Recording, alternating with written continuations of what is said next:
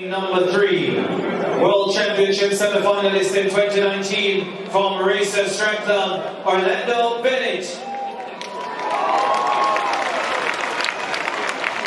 In lane number 4, the 4th fastest Jamaican of all time from Elite Performance, Rasheed Broadbell.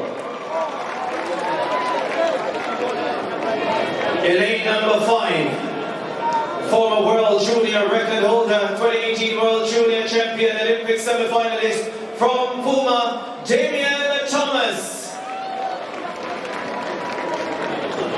In lane number 6, he was 4th in the final last year from the University of Arkansas, Philllip Lemonious. And in lane number 7 from Jamaica College, Justin Chisholm. The lineup for heat number 3 in the semi-final round of the men's 110-meter hurdles.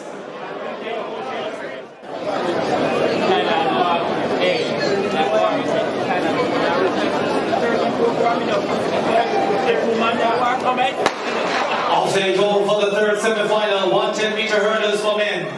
Bennett and Broadbell. Thomas trying to join them. Bennett, Broadbell, Thomas. Bennett, Broadbell, Thomas, that's the way they go to the line with Lemonious. Back in 4th position, 13.27.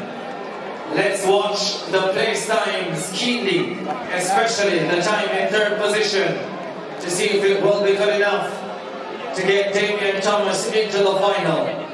The winning time says 13.27. Orlando Bennett, the World Championship semi-finalist from 2019. World Junior silver medalist from 2018 gets the nod, 13.27. He's into the final. So too is Broadbell, 13.29. Season's best for both competitors, 13.45 for Damion Thomas. That will be good enough to get him into the final by 3/100ths of a second. That means Giano Roberts of Clemson University is out. Lafranz Campbell, his Clemson University teammate, with his personal best 13.41, good enough to get into the final on a Sunday. What a final that is going to be.